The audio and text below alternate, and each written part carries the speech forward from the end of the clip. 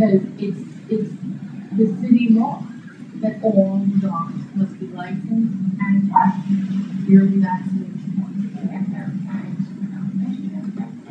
I don't think they have to wear a tab, but they have to be, I don't know, so that is unfortunately the only way to do that is to be standing out of time waiting. Unfortunately, the only way to do that is to be standing out of time waiting, and how do you know when she's going to go out? And if she knows just hanging there, she's not going to do it. The leash on her. But you could bring that up to the board. The fact that she's got it on here, the board has a right to question that because she has the dog in this building, as do the people downstairs, and they should be checked out too.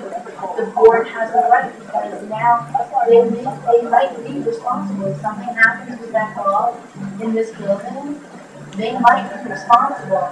That dog was not licensed and that dog did not have vaccinations at all, and they allowed that dog to be living here. They might be responsible as well too. Checked out too.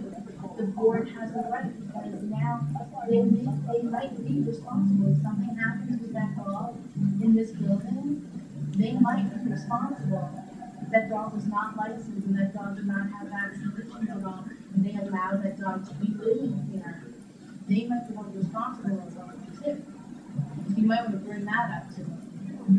Dan has a dog. Ask Dan about the policy for dogs. Does it have to be wearing a tag or something? They have to provide because I know I looked it up today. I know it's a city law.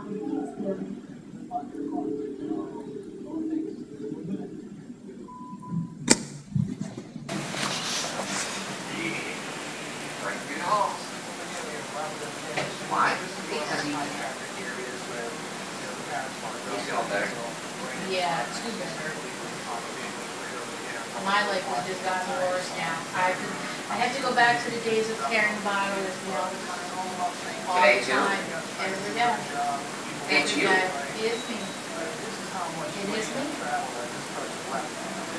You, it's playtime. Me, it's ooh. Smack on. It's playtime.